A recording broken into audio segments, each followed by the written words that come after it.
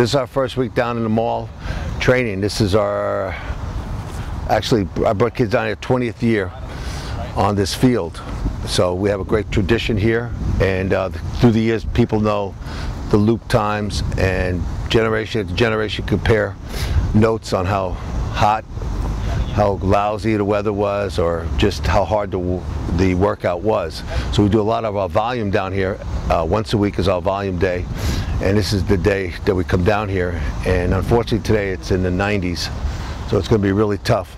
Freshman year, I started out injured, so it was a while before I actually got here. Finally got in the van, which seemed like a big enough deal because I was going to go work out with the varsity guys. And I get here and we warm up to the Roosevelt Memorial and we cool down to the Jefferson and over the Lincoln the next week, and it's just amazing to be able to get out here and use it. I knew for a long time that DC was one of my top cities to go to school. It's just, I don't know, it's something special. I think the favorite one to go to, because no one really knows about it, is Roosevelt Island. So not the FDR Memorial, but the Teddy Roosevelt one, because it's like an actual park and it's got a really cool statue that doesn't look like any of the other memorials. People love coming down here. They have the Potomac River right here. We have the helicopters, presidential helicopters flying overhead. We have the Washington Monument.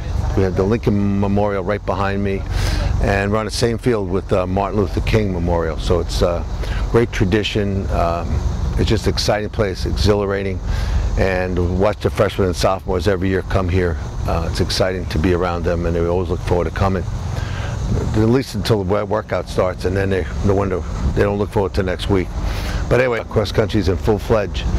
Once we start these workouts, it gets us ready for the conference, the regionals, and lays the foundation for the year. So it's exciting. This is where the hard work is done.